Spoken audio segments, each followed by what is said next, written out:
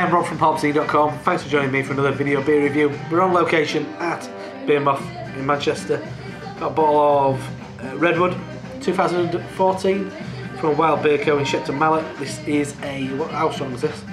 5.8. 5.8. I guess for me, for style wise, it's kind of like Flemish Red, but what it is actually they use foraged fruits from nearby, and on the label it says sloes, blackberries, elderberries, damsons, rose hips and many others, and then it's aged in Burgundy red wine barrels, Scotch whiskey and second use modus operandi, which is their kind of like bourbon barrel aged kind of, I think that's a sort of like Flemish product, Oda Broom, old ale kind of crazy thing.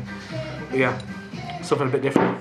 So you've got a bit more, you've got quite a bit of sediment in yours. I have, a bit darker, but mine's quite, I say pin bright. I mean, lovely, quite very red, slightly kind of mahogany, I guess, like a really shiny. Mine's more of a cherry red to it as well. Murky brown, sort of borderline pinky red. Yeah, It's that no head whatsoever. It's very kind of, as I was going to suggest, a bit kind of road background through yours looks like, and it is very much along those lines, I think. Anyway. Check out the aroma. It's very road background crew. Yeah. Very. A load of cherry. Balsamic vinegar. Yeah, big time balsamic vinegar. There's a lot of oak in this, actually, to be fair. Yeah, it smells quite it's oak-tastic. It's essentially been in 3 different types of barrels, so it kind of softens out the tartness of the balsamic, I guess. Yeah, you're right. And that Scotch, is it a Scotch whiskey barrel you mentioned? Yeah, I don't know which. I don't know what type. Do you pick up that sweetness from the Scotch? See, I'm not a big whiskey drinker, so because my dad is, and I do. It reminds me of that kind of whiskey kind of dryness and almost a touch of vanilla maybe. Absolutely, but, yeah, and the fruits that are in there, they're quite acidic, but and I think you get it is very much more berry, and it's kind of elderberry, which is quite there's like a sharpness to that, and red currant and things like that. Yeah, definitely. But anyway, let's dive in. It's one of those things you can just talk about the aroma forever. It's just so much. It's so complex in the aroma, but I'm presuming the taste is even better. Lovely mouthfeel. Yeah, it's stunning. Wow, that's so. Do you know what? That is more easy drinking than Grand Cru. And I was saying to Rob earlier on, just for the benefit of everyone who's watching this, my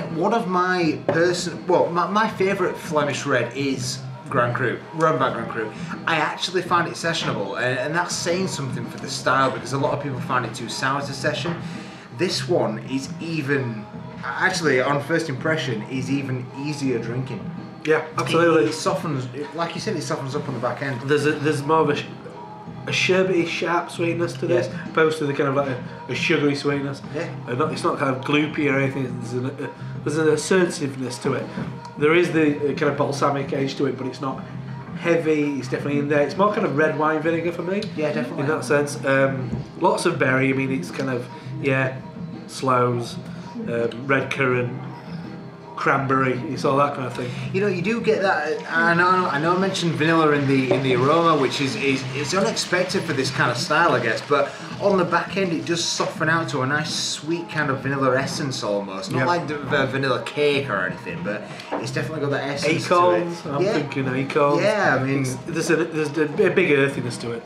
It's lovely stuff. I mean, I think really you refer to it as kind of like topsoil.